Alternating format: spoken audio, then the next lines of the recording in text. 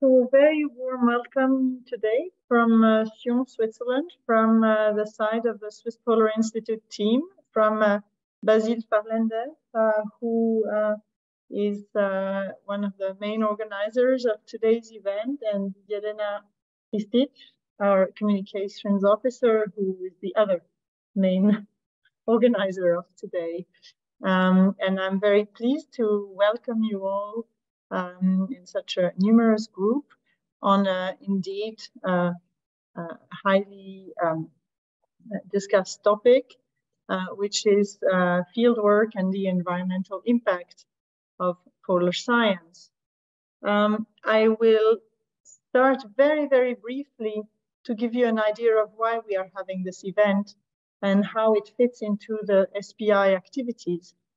My name is Danièle, and I'm the Executive Director at the Swiss Polar Institute, and I will moderate today's event, which we want to be an interactive event. So please do use the chat to ask your questions or raise your hand, and you will be given the floor in the question and answer session, or we will read your questions and ask you for comments if we don't understand everything, which sometimes happens.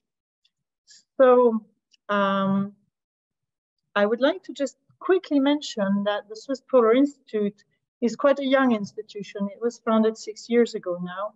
And in the beginning, it decided to put quite a strong focus on early career scientists for many reasons, also because we didn't have a lot of money to distribute. So it was where we felt we could have most added value and make a difference. We therefore created the Polar Access Fund. And this event that you're attending today actually is known internally here at SPI as the PAF event, annual PAF event, which is the event that we have originally created in order to bring together the grantees of our Polar Access Fund. It's a small grant that we give out every year in order to facilitate fieldwork for early careers. This is not a huge amount of money, but enables actually to have an independent grant in order to add some polar fieldwork. And you see already now that we're entering right away the discussion topic to an existing science project. We also fund attendance of field and summer schools, dedicated events and networking opportunities, and we have a strong relation with the Swiss chapter of APECS. So this event is geared towards ECRs primarily, but of course everyone is welcome to attend and discuss. So today's event, you will have seen the program has very slightly changed, and we are very thankful to our two last-minute speakers, Pjotr and Yannick. We will start with an overview from Susana Hancock, who's the president for APECS International and who has many hats, notably one with Arctic Basecamp. And Susana, I let you comment on the hats that you also want to introduce. We will then continue with Pjotr Elshout, who is at the European Polar Board in the Netherlands, and who is just completing a study on an overview study, if I can say, on minimizing the environmental impact of polar research and logistics. And then we will take it a bit further into the practice with Michael Lenning, who's a professor, WSL and EPFL in Switzerland, and who has concrete examples of his own or his team's participation in logistics in alpine, Arctic, and Antarctic environments, and who also is involved in developments of clean energy solutions for those environments. And finally, last but not least at all, we will speak with Yannick Fagon, who is with the French IPEV, and who will speak about the challenges faced by an institution such as IPEV in taking into account the environmental footprint of their scientific stations. So without further ado, I would like to give the floor to Susana, and I will stop sharing, and you can take the hand, Susana. Excellent. Thank you very much, and thank you for having me.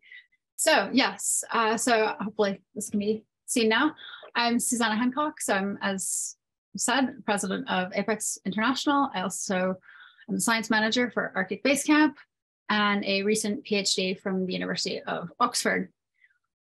Arctic Basecamp is a science communications platform. So I do my own research, but I'm also very interested in the communication of that through that work. And additionally, I've conducted my own fieldwork throughout the European Arctic and Alaska, which includes 3 polar expeditions, and I'm currently considering my 4th. Polar research obviously poses a significant ethical dilemma for me, for many of us. It's critical planet-saving work, but it also has an environmental price that needs to be overcome. And I'll start by sharing 2 pictures that I took on my most recent expedition. This one here is of one of my teammates, and we are looking over what right in front of us has some ice, although there's lots of liquid water right around us that I was collecting some water samples from, but there's open ocean just beyond the photo. And this was a spot where an expedition that we were retracing from 150 years ago before was iced in for 2 years. So it was just one of those moments, you know, standing in a place knowing that this historically has been frozen and it isn't anymore. And so I took a lot of notes. I had to redo all of my notes because I was crying so much that the ink was running. It was just a very visceral moment for me. And, you know, the expedition, I mean, we had bodies of open water that we were unable to cross, and we had to change our plans 6 times or so, just as a result of open ocean that we weren't really expecting. And then this other photo is just skiing off a glacier in Svalbard. And you can see that we've left a couple polkas there as people have gone down to explore what the conditions are. This was right near a glacial river. And at one point, a bit up the glacier from here, we wanted to stop and take a photo. And I'm with actually the person sitting in the front of the screen there is a photographer, and he had a camera strapped to his chest that he was all ready to take a picture, and didn't have time to actually aim the camera and snap it because we wouldn't have gotten off that glacier. And that was just another moment of how quick are things changing. And so that was just another very personal moment for me. And I think I'm going to talk a little bit about my own experience, but also what we're seeing in APECS, and looking at ECRs and demands of ECRs now. And some of that's certainly a generational gap. Some of it's just rising of institutional pressures and not. So I'm going to talk both from my own perspective, but also from APECS. So certainly one of the big goals, both for me and ECRs around the world, is limiting emissions and environmental impact. So I've been part of the APECS leadership now for 3 years, president this year, vice president last year. And we've been developing new climate-related groups. That's been something that's been a big push for us that we are really getting from our membership. And so we have teamed up with the IPCC to run several reviews to really engage ECRs into that sphere. We're currently in the midst of authoring a paper about that process and why ECRs really need to be involved in climate science and really be in that sphere that's still dominated by older generations. Last year, we applied for the membership in the UNFCCC and have developed a working group on climate communications. This past year, we also teamed up with EU Interact to write a book on reducing the CO2 emissions in Arctic science. And this does a lot with individual work. Yep, just got a copy here. Does a lot with individual work, but also institutions as well. But, this book being an example of ways in which younger generations are asserting environmental demands, pushing away from it being individual and onto the institution. So one of the big ideas that's behind this, but also seeing it in conferences, is that science can't really be neutral. We've grown up in an era in which we want to see science as apolitical, as neutral, as facts. But it can be emotional. And as scientists, we have this really unique platform to convey emotion, that we are seeing things and it's up to us to share those. And so much of that gets lost when we try to sterilize all of the information. And that's been something that's really been coming up in a lot of conferences with presentations, that afterward is like, well, that was great, but you didn't talk about anything that really gets the world on notice.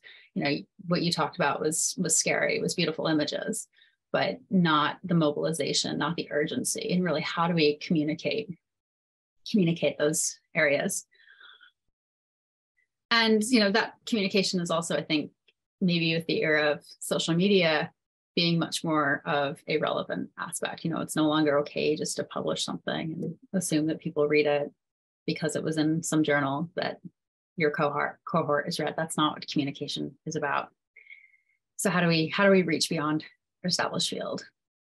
And, you know, focusing right now on environmental impacts, emissions, et cetera. But as somebody who straddles both social and natural science, you know, certainly looking at the social impacts as well. Those are absolutely significant. Who's involved in the research, who isn't, who's being affected, who's benefiting. So really seeing those as key topics. And so I'll share another picture, just a little cheesy picture here. This is last year, I was calling in over satellite phone to the World Economic Forum, where we were talking really about what we were actually seeing and what those emotional impacts are.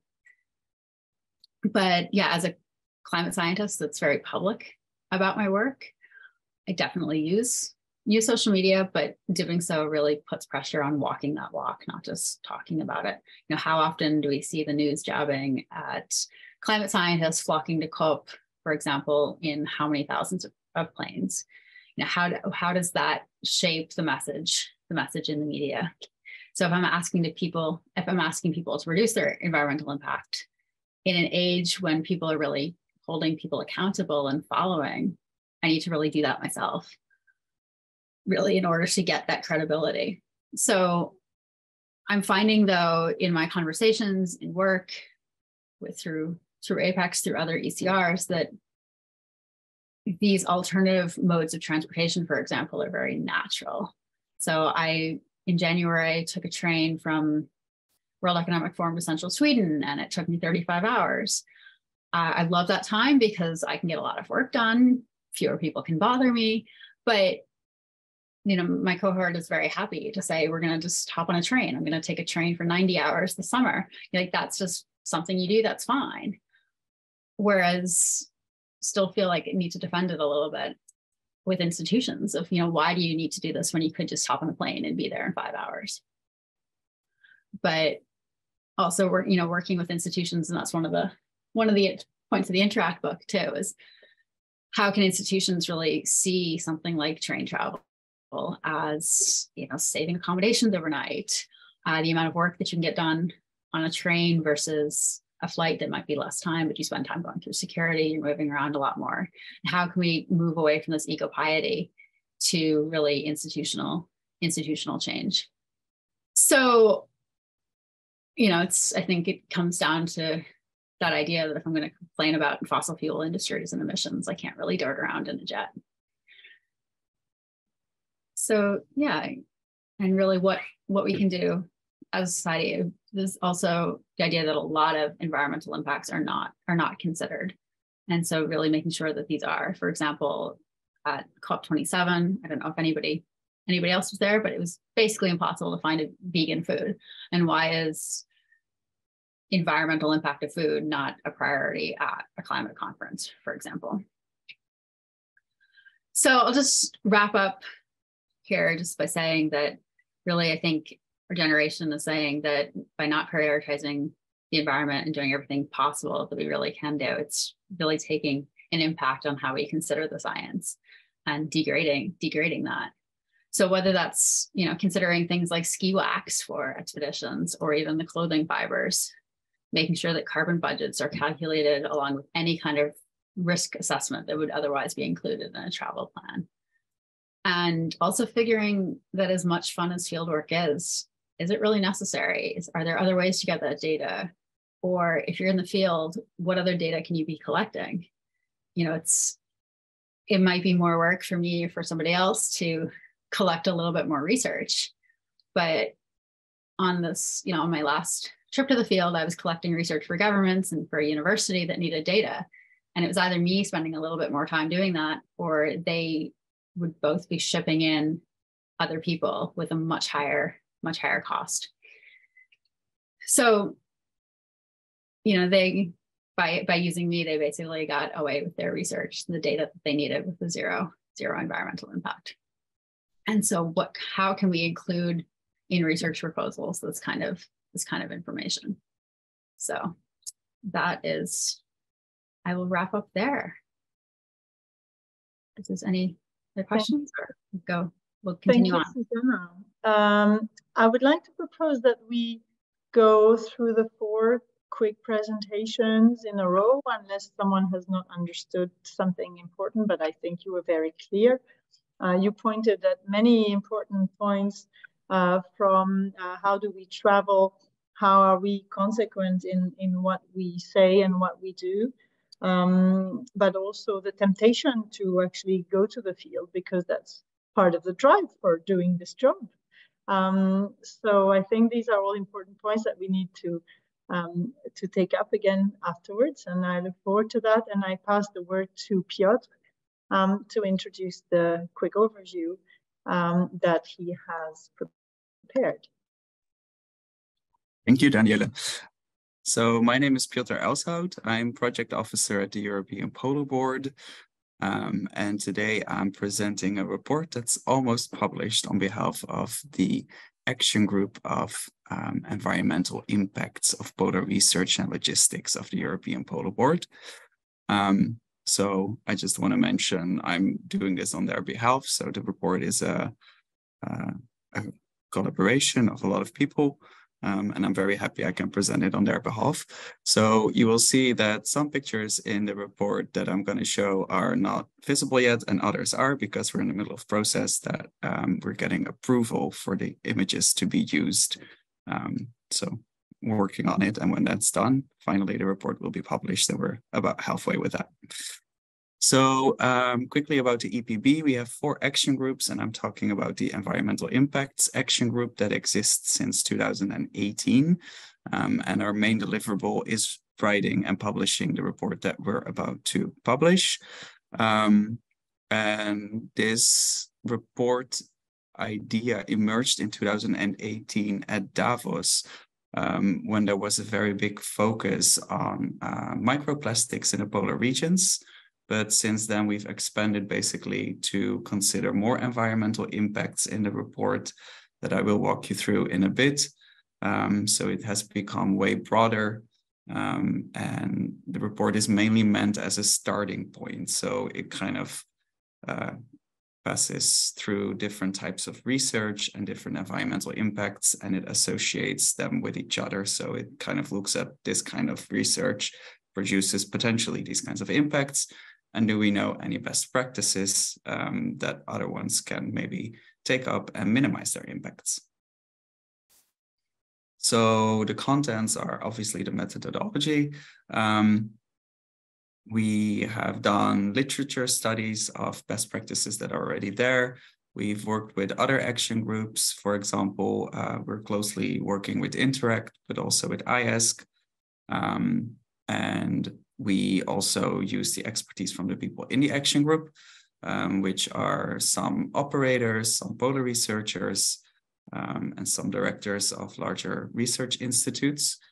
So the chapter after the methodology is a chapter on actual environmental impact. So these are one-pagers showing all the environmental impacts that we discuss in this report. And it's mainly meant as like an identification of what we consider as the environmental impact in this report. Then the chapter after that is types of polar research. And those are 2-pagers elaborating on specific types of polar research, for example, using research vessels or aircraft. And then the environmental impacts that are associated with these types of research are then listed. So you can go back, if you look, for example, at invasive species, is listed at research vessels, then you can go back to the chapter that it refers to read more about invasive species and the risks associated with them. Then we have a chapter on logistics and infrastructures, because during the discussions in the action group, it became pretty clear that it's one thing to actually conduct the polar research, but it's another thing to keep a polar research infrastructure going with supplies and these kinds of things. So some operators and some directors noted that a very big part of the carbon footprint of polar research is actually the logistics and not the actual research themselves. So they wanted to look into how can we optimize this and how would that go in reality, because it's quite complicated, because often you have different operators supplying research stations than the research stations are operated by. So we'll talk a little bit more about that later. Then we have a short chapter on legal frameworks, which is mainly as a reference chapter to different legal frameworks that are applicable in different parts of the polar regions. So it mainly lists parts and paragraphs that are interesting for polar researchers. And we have some generic examples of best practices and experiences, because the unique aspect of this report is that we're trying to synthesize expertise from both polar regions to see if maybe in one region already something's happening that could be transferable to the other region. And then we have a catalog of existing guidelines, because we noted during our literature study that there's already a lot of guidelines on specific things. So we wanted to bring everything together. This is the introduction page of the environmental impact chapter. So as you see on the left, we have listed all the environmental impacts that we discuss in this report, which are carbon emissions, black carbon, invasive species, waste management, microplastics, wildlife disturbance, noise pollution, water consumption, soil degradation, and raw resources. So on the right, you see some variables that we use to assess these environmental impacts. So for example, we think about the geographical scale of the impact, the duration of the impact, and another one that's not on this page, but on the next page is the spreadability of an impact. So the one-pagers look like this. This is the one about carbon dioxide and methane emissions. And every one-pager basically answers 3 questions about the environmental impacts. What are carbon emissions in polar research? How can polar research produce carbon emissions? And what are the effects of carbon emissions on the polar regions? And then we also have the scale impact on the left. And we do this per environmental impact. I think the carbon emissions is one that people are quite familiar with. But for example, the invasive species, the noise pollution, and these kinds of things, I think are very specific to polar research. Then we discuss types of research in the report. So we discuss research vessels, research aircraft, terrestrial research facilities, large research campaigns, drones, automated sampling stations, individual researchers, and fieldwork and citizen science. And also in these 2-pagers, we answer a couple of questions. So we define the research type that we work with in the report. Then we list environmental impacts potentially associated with this type of research. And then we look at best practices that already exist to minimize the impact. So we aim to find best practices that, for example, one research station already has invented or figured out, and to see if that's applicable to other research stations as well. And then for the logistics, we look at terrestrial logistics and infrastructures, marine logistics and infrastructures, and airborne logistics and infrastructures. And there we discuss also a definition, what impacts are associated with this kind of logistics, and then the best practices.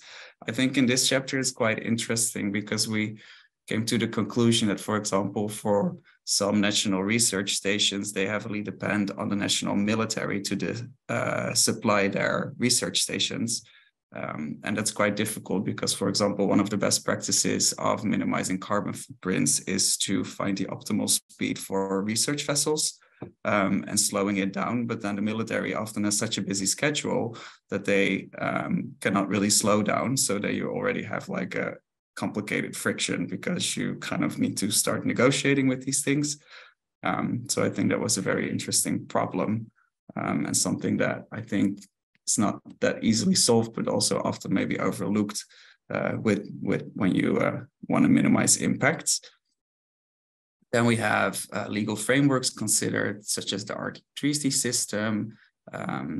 We look at the Arctic 8, but we mainly refer there to Interact, so the Arctic 8 countries, because Interact has a great overview of necessary permits and regulations. So we didn't feel like duplicated the work. And then we also look at the Arctic Council agreements and the UNCLOS treaty agreement and the clauses in there. And then we have some best practices that we try to synthesize.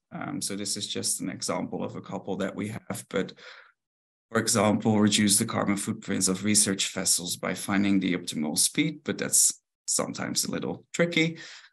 Explore non-fossil fueled options, for example, when replacing old generators for research stations. I was 2 winters ago in a research station in Kilpisjärvi, and they were going to replace their fossil fuel generators with heat pumps, and they could do that because they were adjacent to a lake. So I think it's quite interesting because all research stations are in different places, so they can use different maybe things in the surroundings. So it's always interesting to think about a research station, where it is and what kind of options there would be. And like Susana already said, I think coordination and efficiency is very, very important. So you ensure that when you have a campaign, it's completely optimally utilized, so that everybody knows where you're going, what kind of data could be gathered, and to make sure that everything that can be gathered is actually gathered. And I think a lot of communication is necessary for that. So the ways forward, the report will be launched coming weeks. There's already some interest from people who are representatives to dive deeper into specific topics of the report. So maybe there is an opportunity to collaborate on that and to deepen out things. So thank you for having me. If you want to keep track of the European Polar Board, I listed our socials below, and you will definitely see the report coming by there when it's published, because I will be very happy when it's out. Thank you, Pjotr, very much for this overview. And I think it's important that you underline this complexity of the actors involved. And of course, we speak of very different regions in the Arctic and Antarctic, notably, or high altitude regions. But that we sometimes find that some solutions might be quite easily reached, but actually need heavy compromises or negotiations. And that's unfortunate, but hopefully raising awareness more and more through all the different initiatives that are currently ongoing will also enable to put the pressure on such actors who are maybe a bit more immune to that type of pressure. And I would like to pass the word now to Michi Lenning. Thanks, Danièle. I think you can see my screen. I was given the title, Tackling Environmental Impact of Fieldwork, a Comparative Perspective Between Alps, Arctic and Antarctic. And I think I will not completely live up to this. I will just not be able to. But I think like a PhD title. Yeah, it sounds like it would be more than 10 minutes thing to do. But I will give you, a few glimpses of our work here and what we are trying to do here. So our work, starting with the content, what is our science about? What are we doing in extreme environments? So we are mostly concerned with the surface mass and energy balance of snow and ice. And we will also then transition over and say, what we can actually learn so that there's kind of a back and forth there. So we learn from the extreme environments how to best do renewable energy and vice versa, and we want to use renewable energy to learn more about the polar environments. That's a bit the approach that we are putting forward there. Now, our research is, in the Alps, for example, we are very close out of now New Sion, or I have been part of my group here in Davos, where I'm sitting right now, and it has been snowing last few days. Now, what we're interested there is to characterize snow distribution, not only, but also the snow quality with respect to avalanche formation and other natural hazards.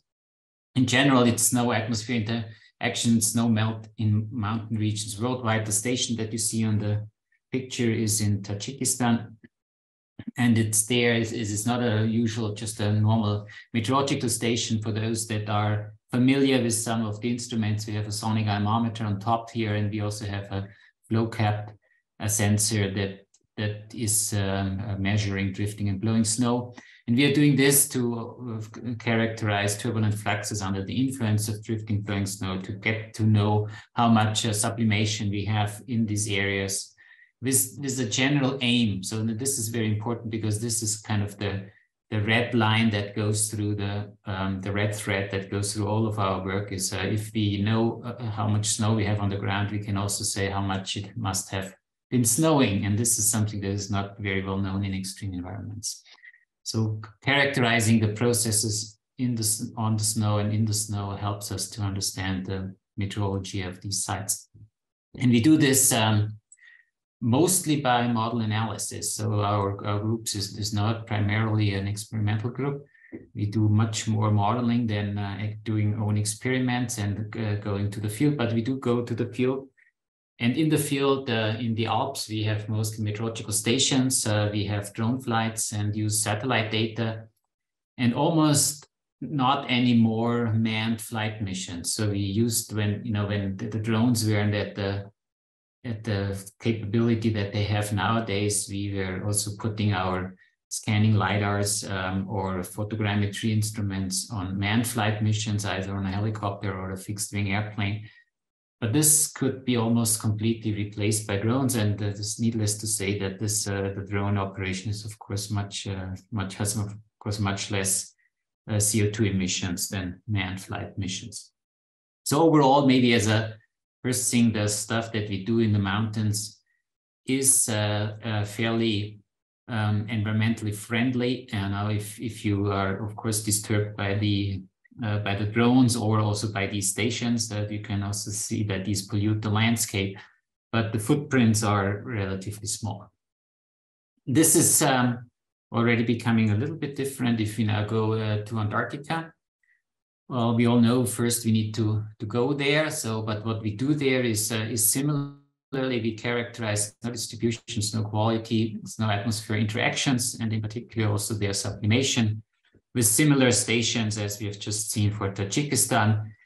Here, maybe the instrument to point out is a snow particle counter, SPC, as opposed to the flow cat. We also do have flow cats in Antarctica. So also the same suite of things that we are using there as in the Alps. Overall, I would say what we have been doing is in a rather slim alpine style. So we go there, one or two persons at that, and we build those stations there. We do some manual measurements, and overall the environmental impact is mostly restricted to the transport. We all know that transport is a big, let's say, a big part of all the CO2 emissions. I come a little bit more to this later. Even more, though, than most of our work has been out of the renewable station, the Princess Elizabeth station, which runs on renewable energy, and I will also mention this more. Now, if we go to the Arctic, and we were participating in the Mosaic, and I threw some numbers together. So you've probably seen those numbers, but I always forget them then in between, and I have to remind myself what they were. These are all estimates, and so don't take me on the exact numbers, but for Polarstern, the total fuel consumption during the whole campaign was about 10,000 tons, or roughly what that would be an equivalent of 30,000 tons of CO2 being produced.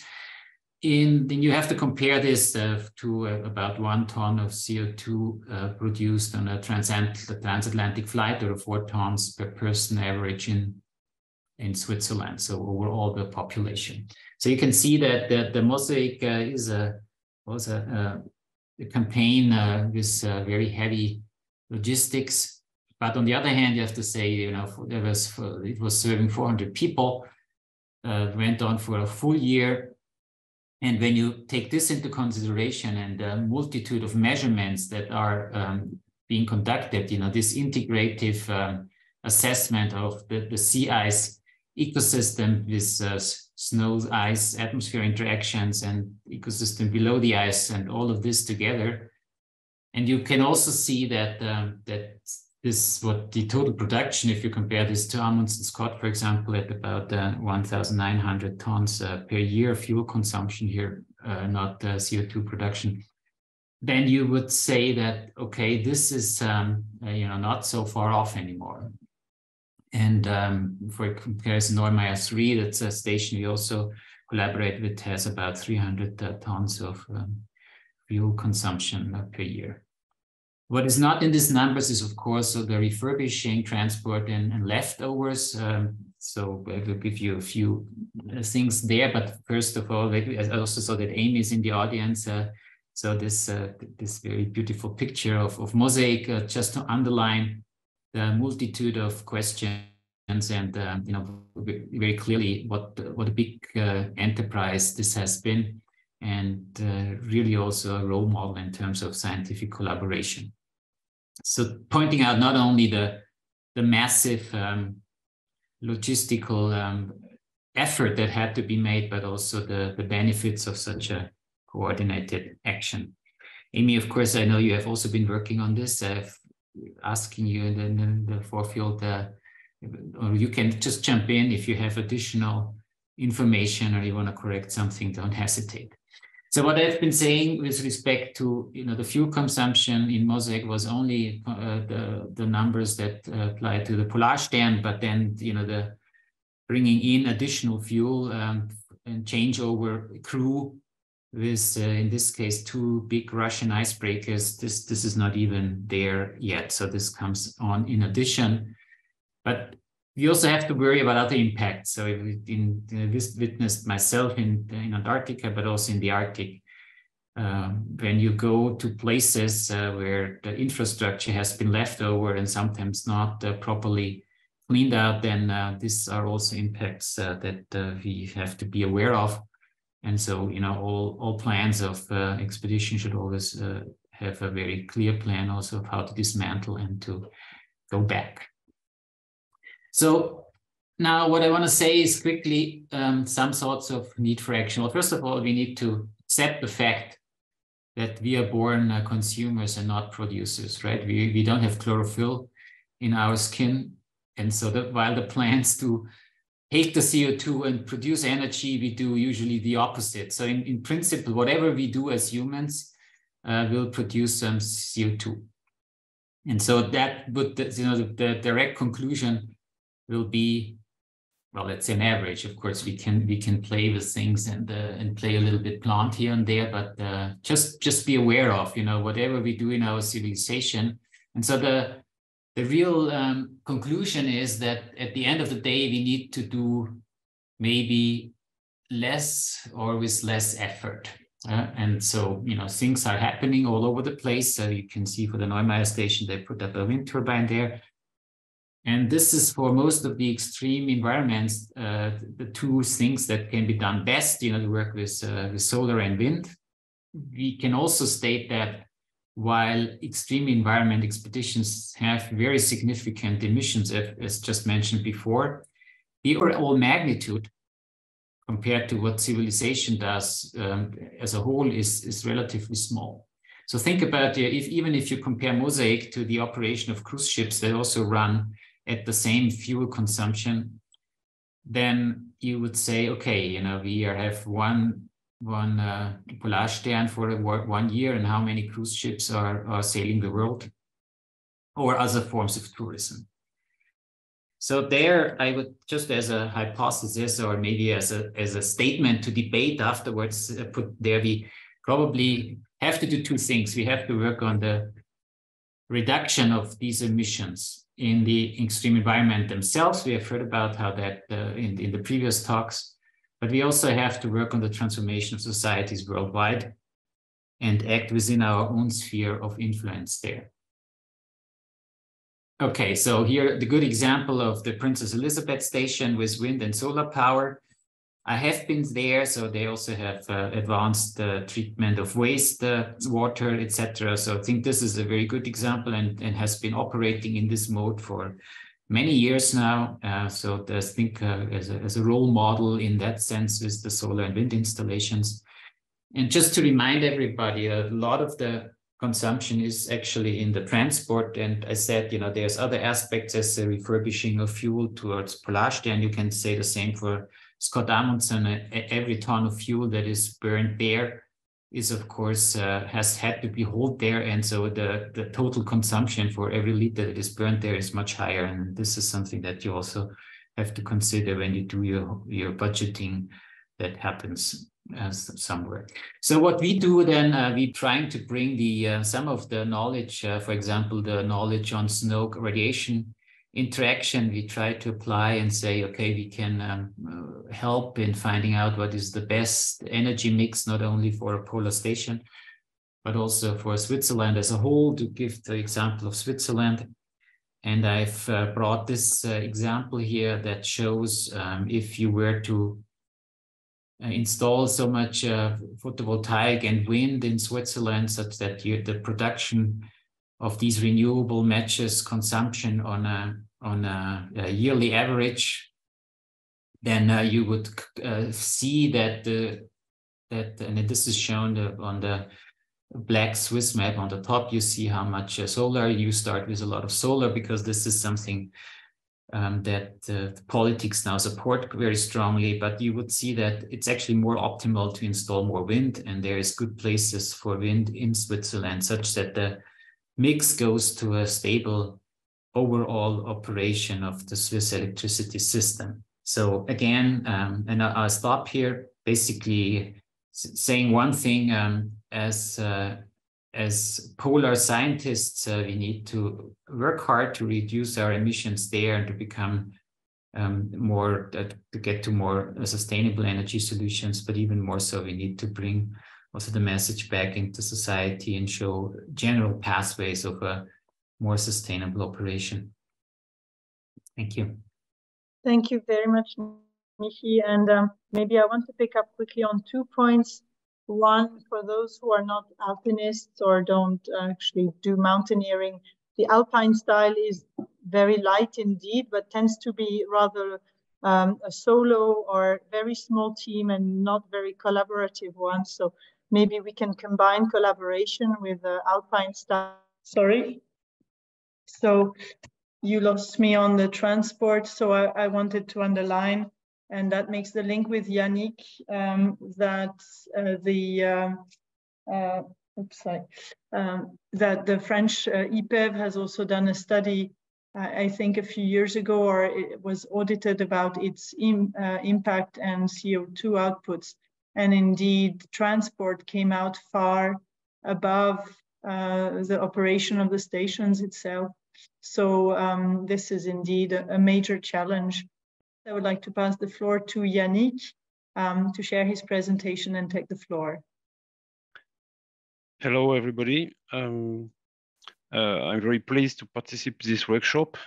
I will try to have a very brief presentation.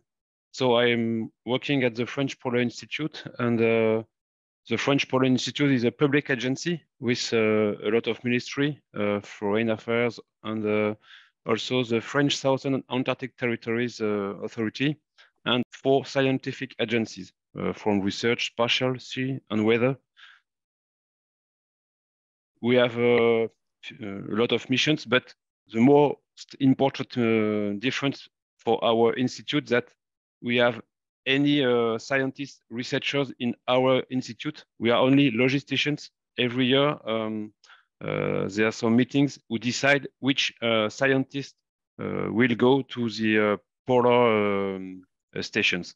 So we are only logisticians, and we have only 2 scientists who decide with a committee which scientist, French one or foreign, European one or international one, can go to the polar French stations. We are only 50 people at the head office, and at the top, during the austral summer, there are 200 people on the ground in a different station. Every year, about 90 projects are supported by the institute, And so 360 scientists are working in polar stations. And each year, 450 tons of materials are delivered to the French stations. Here we have different areas of action in the Arctic, in the Svalbard archipelago. We have a station in Elshout, and near Elshout, a little one is a Korbel station. We have also a station in the French sub-Antarctic islands. There are 3 sub-Antarctic islands near from Africa, the south of Africa, and we go to this 3 islands with a French boat called Marion Dufresne. And we have also 3 stations in Antarctica. And we go to this station from Hobart in Tasmania, near Australia, to Antarctica, Dumont d'Urville station. We have also another station in the continent, Concordia, with the Italian Polar Institute. The biggest one in Antarctica is Dumont d'Urville station. This station is based on Petrol's Island in the archipelago of Point Geology. Temperature is -1 on average in summer, and -17 in winter. And there are a lot of winds, Kabatic winds, up to 250 kilometers per hour. Here on this picture, you can see the island, and the continent is only 200 meters behind the island. But some years during the austral summer, there is water between our station and the continent.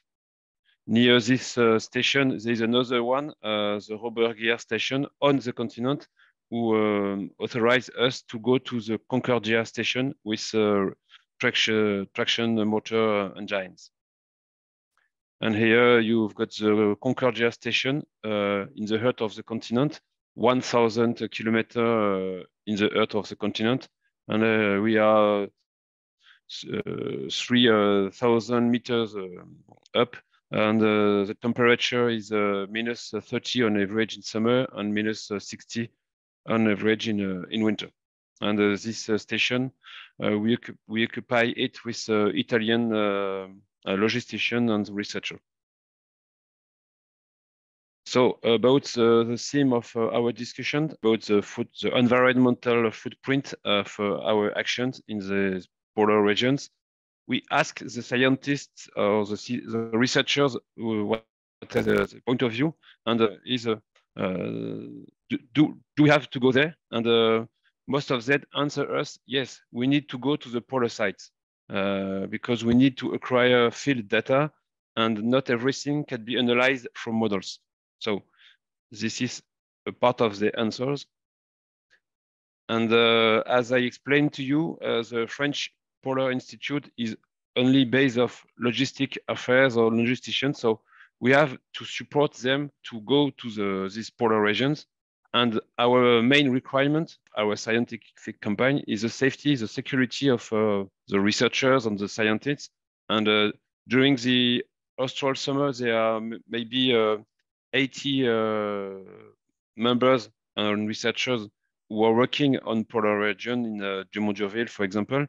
During the winter, the austral winter, there's only 20 people who stay at the station. So we need to provide them enough energy, enough food, and we need to ensure 24-hour operation. And we must choose proven solutions because they are alone, and the maritime supplied by the Astrolab is by 7-day crossing from Tasmania to Antarctica. So it's very important for us to choose proven solutions to guarantee them that everything will be okay during the campaign. And the environmental issues that we are studied in the French Polar Institute is about the wastewater, the rubbish for food, construction waste.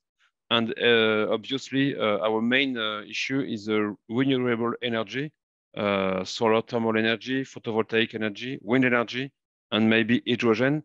There are some tests were made on those stations, but as I said, we have to choose proven solutions. So There are a lot of experimentations before we decide to take our energy from wind construction.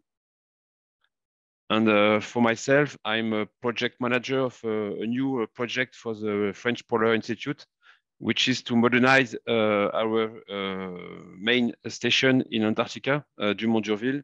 And our project is to modernize it by 2050. And this project has been initiated in 2019.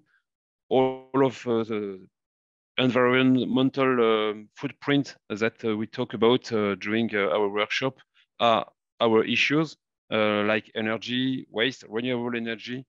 And we have to take about the scientific orientation for 30 years. And we have to improve our technologies and our choices to choose technical innovations which can provide us proven solution to be sure that our researchers and our members are safety in our stations. Thank you for your attention. Thank you very much, Yannick, for your presentation. I think it was very important that you underlined also this element of safety for everyone involved. I think this is something, obviously, as an operator, you cannot jeopardize, and that is central.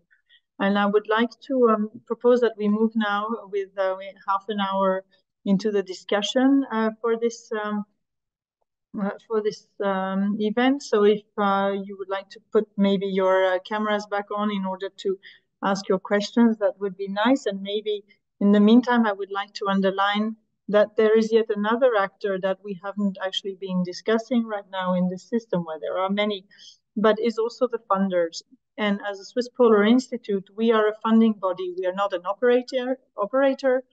We are not a user, but we are somewhere in between as a multiplier. And we find our place not always easy, maybe I should say, with regard to how we can incentivize, if that's the real English word, both parties towards a reduction of use. Of course, the more people apply to us and the more funding we have to distribute, the more successful we feel we are. So we have a contradiction in ourselves. So a few years back, we introduced compensation of carbon emissions as an eligible cost in our grants, which is not a perfect measure by any means, but that was a start. And also in our application forms, we asked applicants to justify how they were, the travel that they wanted to do, its added value, and also the reduction strategies that they were putting in place. This is absolutely not enough, and today we are looking at how to do more. And for example, we are looking at good ideas, and there I would be thankful for feedbacks on, for example, how to give a bonus for those who are sharing data or collection opportunities. This has a cost for those who offer to take someone along or to share data. So how do we as funders, and maybe also as operators, give a bonus or a reward to those who actually take that burden on themselves? How do we improve accounting for, or how do we measure actually the impact that we have indirectly through our grants? That's quite difficult. And especially what is the link with technology development? We've discussed the risks of new technologies, and we've discussed some of the opportunities that Michi notably sees, and I'm sure others too. But where is our role in maybe supporting funding towards such solutions, for cleaner polar science? So that's maybe an element that I'm happy to take questions on as well. But I would like to open the floor, and my colleagues have been collecting the questions. So who should I give the floor to first? Yeah, I have actually a question for everyone who spoke, because I think all of these topics were really great to bring up different components of this like problem of going into the field and producing emissions. I think I'll start with a question for Michi Lenning. And I think one of the big problems that we're facing is conducting kind of a impact assessment with approximations before going on an expedition is often leading to very different values returning. And I think I was just wondering if you had an opinion as to whether it's feasible for scientists in also maybe from the opinion of Arctic, Antarctic and the Alps, if you think it's feasible for scientists to be able to conduct impact assessments themselves, and the other question would be if it's possible to do it like before and after, so we can get like an approximate value and then actually what happened in the field upon returning, and maybe gain some knowledge about kind of best practices. So I was wondering, Mickey, if you have thought about this. Yeah, thanks, Amy. And yeah, if you have updated numbers for Mosaic, you can also mention them. But I think it's very important to do that because, and I think I want to bridge to what we heard previously with a question from Danièle, what the funders can do. I think the funders can request that the impact assessment is part of the proposal, and then then you also basically provide the funding for that part of the work. And I think that, as scientists, we are used to analyze stuff. And if you are in the Arctic or in the Antarctic or in any of these places, you see a lot of things that are a bit unexpected. And therefore, I think the before and after is very important to learn. And then, this time, I guess the gap between before and after must decrease quite significantly as we learn what's actually happening. And there's lots of unforeseen stuff. You know this the better than me, being on yourself on the Mosaic. There was a plan, and then there was some quite big deviations from the original plan with some quite significant consequences, I think, also for the total consumption of fuel and energy. Thank you. Maybe that would be a question that could be also asked to Pjotr. Is that an issue that was discussed at all, to have the development of methodologies for quantifying, in sort of, I don't like that word, but harmonized, or at least I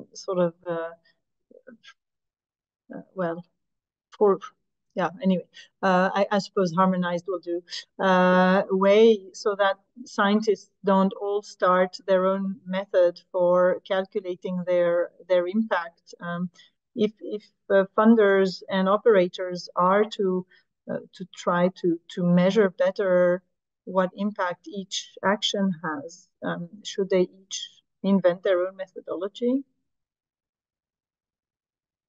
Yeah, I think that's a great question. And it's also interesting about seeing these different perspectives, because we haven't talked much about the funding aspect. So we were mainly focusing on the actual researchers and the operators, but not necessarily on the environmental impact assessments.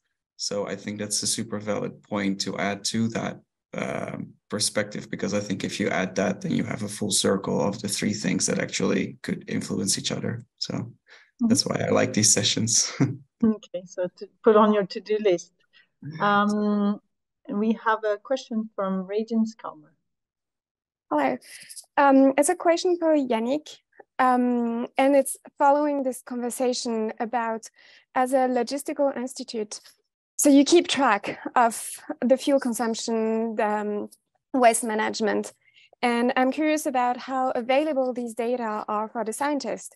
If, for example, they want to write an environmental report, because with Amy and Maddie, we have been working for the Mosaic impact report, and one of the main problems was to get in touch with the ship company, and we waited a very long time to get all these numbers, and they're not in, there's a lot of work to do to get them in the right format that we could use. So I'm curious to hear about your experience about sharing all this kind of like emission, environmental impact with the scientists, and if you have done that, and if you think about doing that in the future, or how do you plan to get these numbers accessible for the community? Thank you for your question.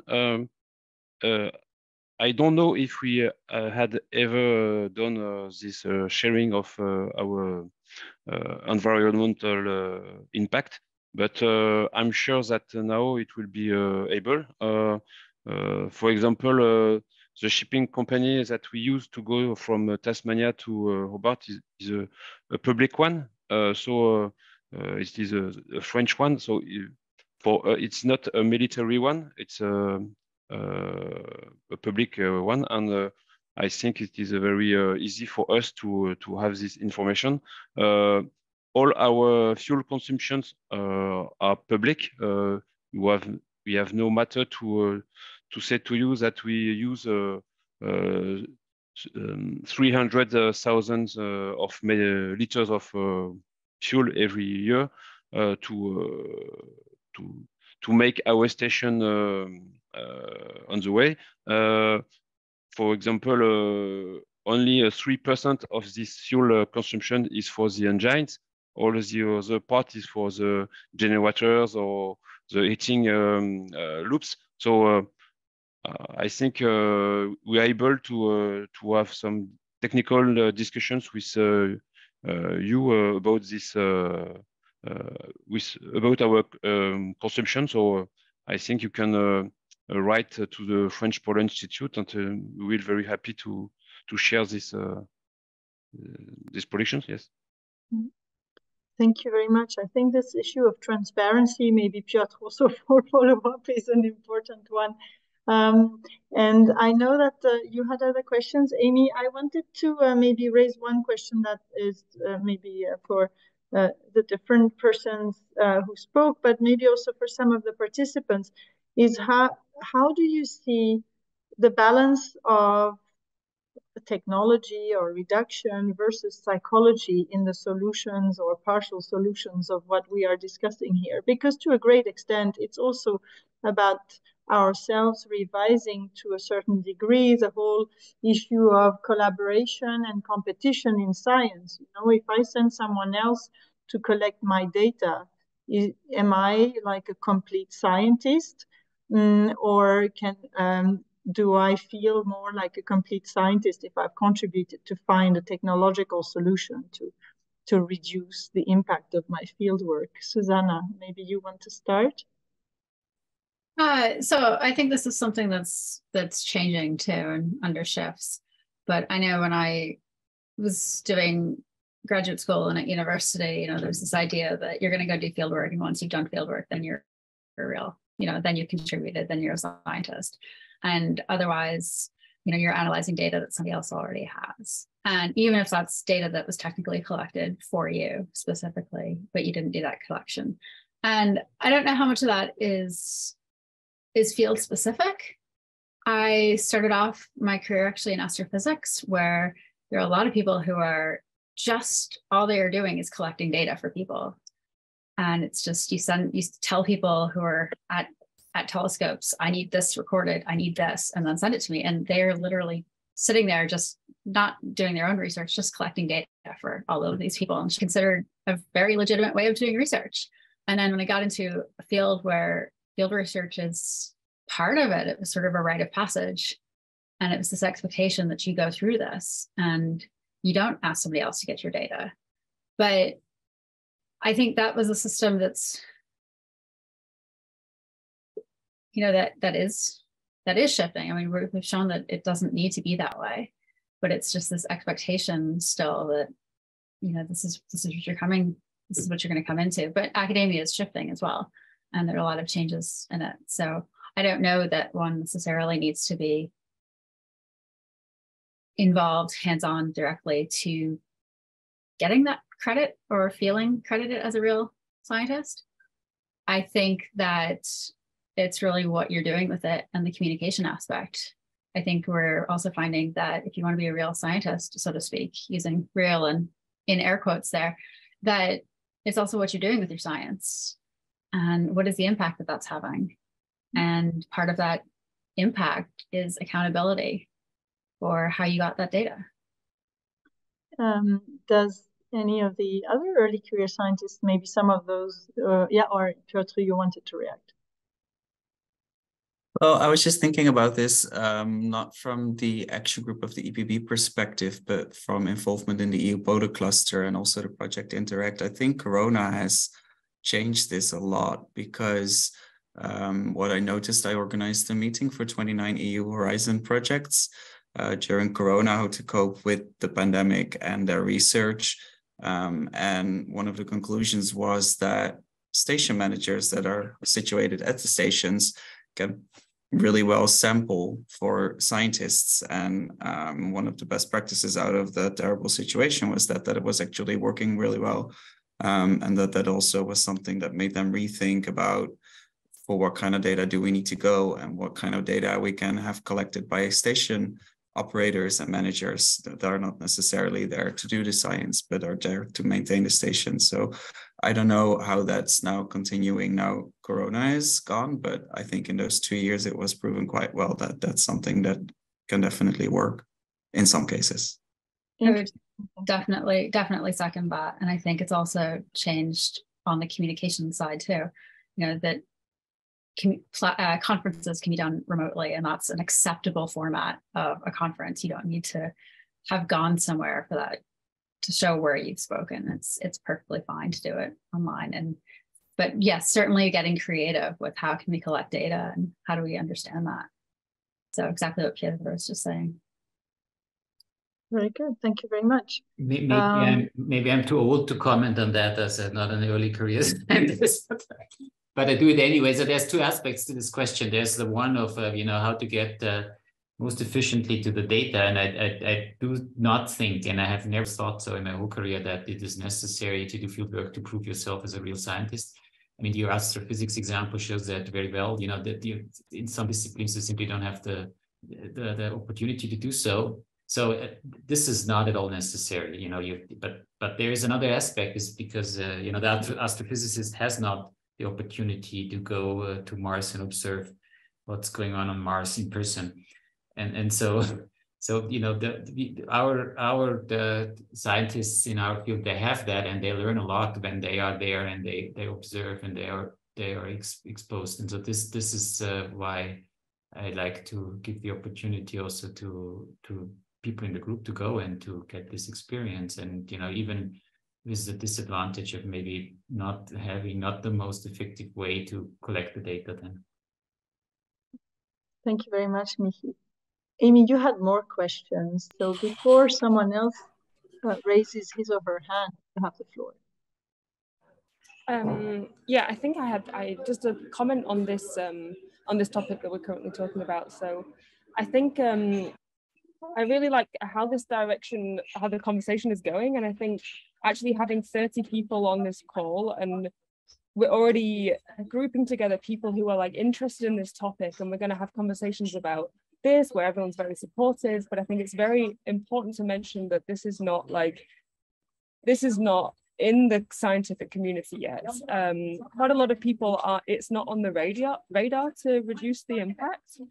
And I think one big push, yes, of course, like collecting the data is at the focus, but I think one thing that needs to kind of be shifted in our in the dialect is really that we create this weighting of the environmental impact with the scientific impact. And I think we need to accept that sometimes we're going to have to take a reduction in the data collection when this balance isn't correct. And I think it's trying to understand like when that is needed, and when we need to say like, no, this isn't going to go ahead. The science might be fantastic, but we need to develop more technologies before we can do this expedition or this fieldwork campaign. We need to take these steps before accepting this proposal on the environmental impact side. And I think that dialect needs to be talked about a bit more in this community, saying like a bit more of a push to have that as a weighting in when deciding the proposals. And then I was going to ask a question to Susana. So I think I'm very much interested in how the science and policy can like link together, and how, from an early career perspective, how I could possibly influence policy through my science. But I always found it quite confusing, and I never really knew like what direction to go into this. And I think it's a very like personal journey. But I was wondering if you've thought about maybe setting up like or even SPI, Danièle, like setting up maybe some links with trying to help early career researchers get into the science and policy. I think that was the direction. Yeah.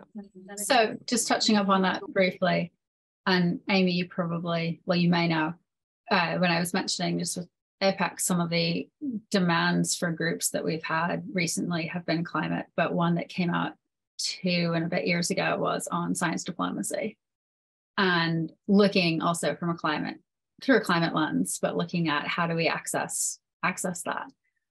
And I think what's been interesting to me is I've always seen policy, and this is me being told as much as me experiencing it, that it is this something that's very stoic and solemn. But I had some meetings one-on-ones with high international emitters this past year, and seeing them break down into tears about the environmental impact, because they know what they're causing and they know what the damages are, and the face that they have to put on publicly versus the off record is really astounding. And how to get us really being able to go into those conversations and have them influential, rather than you leave those off record meetings and then you come to actually talk to the policymakers and decision makers and try to pretend everything's fine. And that's happening on both sides. So there's a gap that we somehow need to bridge, where we need to be a little bit more comfortable talking. And I don't know if that's a generational thing. I don't know if that's certainly a sector thing as well. But yeah, how can we create that? But that is certainly that science diplomacy and policy and accessing decision makers is a really important component. So clearly, I mean, APECS is an interesting forum for this at a more global level. I mean, you can, of course, from the Swiss side, I mean, APECS and SPI can maybe also discuss, how to come together and discuss, and maybe have a exchange forum, or even this could be the topic of our next Polar Access Fund event, although it's maybe a bit late to wait a year for this. So we can definitely discuss. I would like to get back to this important point on the weight of the impact of the science versus the environmental impact, because this actually brings in, as a totally central actor, as someone who is never at the table of these discussions in the polar world, which are the national research councils, which are the biggest funders for science in most countries. The ANR in France, NERC in the UK, the SNF in Switzerland, DFG. These are the major funders who are not, I think, currently armed in order to evaluate this element of science, especially for polar science. So I think already for the organization of the organization that Yannick represents here, for the operators, it's not an easy task, I think, to decide whether the science that takes one berth on board a certain ship is worth more than the science of another berth, in order to mitigate or who deserves to have that CO2 output. For the funders, it's even more difficult because we don't necessarily have this information on the CO2 output. So we would need to have very good figures in order to be able to put them in the balance of the classical peer review, which is really based on purely the science excellence. So that becomes a very interesting and probably necessary equation. I'm not trying to chicken out of this, but this is a very interesting evaluation criterion. But I think the very large funding organizations would feel very disarmed having to deal with that. And I think this is probably an issue that we need to bring further into the arena beyond the polar world if this needs to to be considered. So I think that's maybe something to remember. I don't think we can tackle it right here, but surely that's an element for the future of peer review overall that's actually interesting and beyond polar science potentially. Very good. Do we have other points or questions or reactions that are burning? Or does one of you want to comment on what I just said? Yeah, Renuka.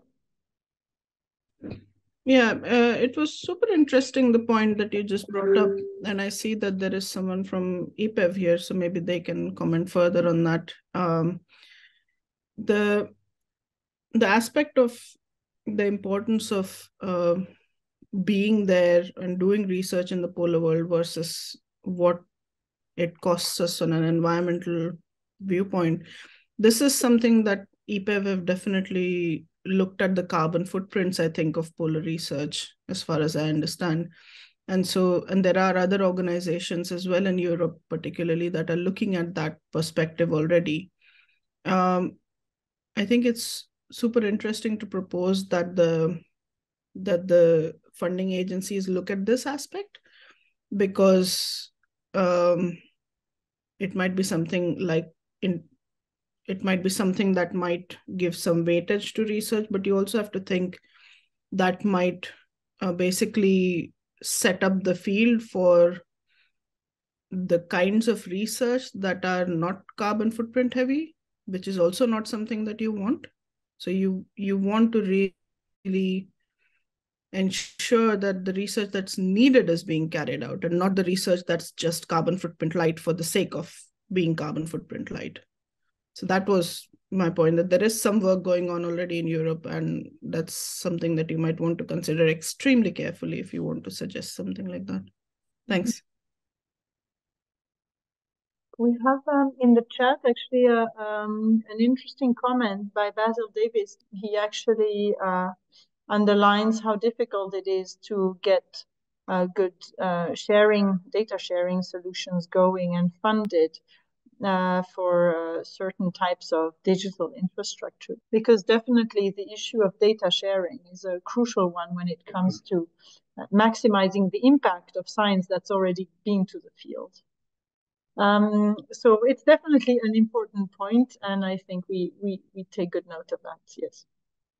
If there are no other burning questions, I will maybe try a short wrap up, but I would like to first invite our different panelists to maybe share with us one last thought, also a reaction to what has been discussed, if there is something that struck them or that they feel they can take away from this discussion for their own organizations. I would be very thankful if you want to share. Yeah, thank you, Basil. Your comment is well noted. And if you want to share something that you want to take away, then you are most welcome to quickly take the floor now. So it would be Michi, Susana, Pjotr, and Yannick in the order that you want, if you wish. Yeah, if I may start, I think this last input was quite important. That it's a real challenge to find out what is the most you want to call it valuable research, and then compare it to the CO2 or a climate footprint or environmental footprint in more general. But if we don't answer that as scientists, who else will do that? So I think that's our task. Thank you. Nice one, Michi. Susana. Yeah, thank you again.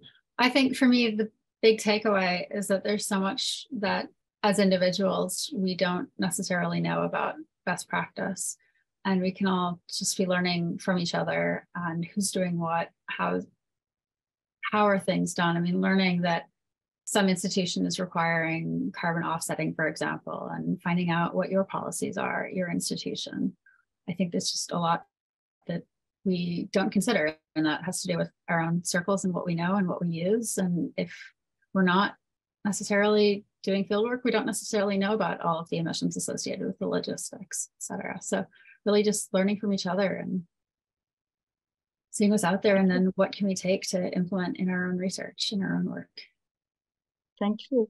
And maybe before I pass the floor to Pjotr, I think there is a question which kind of goes towards you in the chat, and which says, it's from Naomi Kautzig, who says, I'd agree that coordinated synergies are crucial, fostering collaboration amongst nations and research projects would enable required optimized usage of existing infrastructure and resources. Do relevant international actions exist? And well, there are some for sharing infrastructure, but not necessarily for sharing projects. So, but maybe you know more, so if you want to integrate that into your conclusion, that'd be nice. Sorry for the trap. No worries.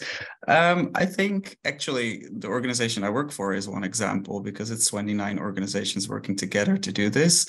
Also from the perspective to be more efficient. I think in Europe, especially historically, there is a very long tradition on national research. And right now, people also understand that we can do stuff together. So I think the European Polar Board is a good example. I think the EU Polar Cluster is a good example of many EU projects, seeing how they can collaborate and synergize. I think there are also initiatives between how do you say that? Not international, but continental organizations. So, for example, our organization sometimes speaks with AFAPS, which is the Asian counterpart, and they also share information about, for example, the infrastructures that we operate and potential working together. Also seeing who has space and how we can optimize the space. So I think this is already happening, at least from what I see. I hope that's sufficient. And from this session, I think I take away that what I already took away a little bit from writing this report is that every organization right now seems to be working on this with a slightly different perspective. And I think if we can add all these perspectives together, we can create more of a harmonious overview of where the necessities are, and what kind of solutions we can come up with different perspectives, be it organizational or more operational or more scientific perspective. So thank you. Thank you very much. Yannick. Thank you for this workshop. I want to say that the French Polar Institute is convinced that scientists or researchers are not single users of our stations. And we would be very happy if they consider that they can help us to imagine our new infrastructures on our new stations. And as a conclusion, I can say that, for example, we are on Pjotr Island for 50 years, and we arrived there by accident because there were one of our buildings was on fire. So we had to leave the continent to go to this island, but this island had got a little building on the rocks where all groups of penguins grow. And for 50 years we build and we go on building our stations among these penguins. This is very interesting for scientists to be around these penguins. But as we heard during our workshop, it is a big question for us about our impact. So for the first time this year, we asked our scientists if they are open to go back to the continent. They had never asked themselves this question. They considered they only were users of our station, but they never asked themselves if it could be a better solution to be on the continent. So that's sort of this question that the French Polar Institute start to ask the scientists. So thank you very much.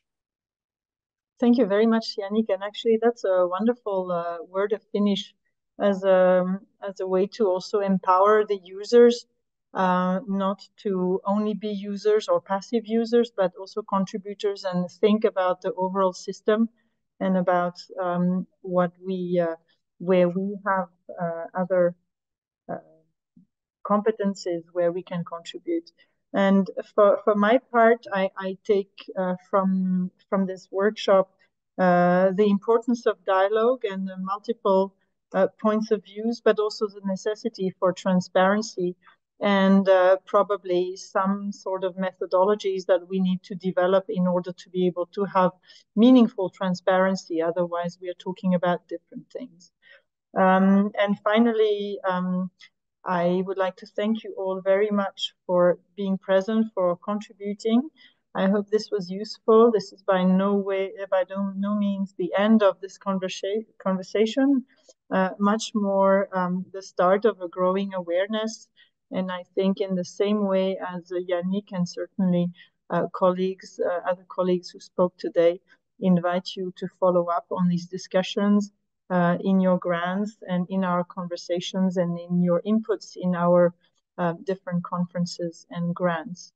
And on this, I would like to thank you all very much and close this workshop. And we are almost right on time. This is very timely. So thank you all very much and have a very nice evening. Bye-bye. Thank you all. Thank you.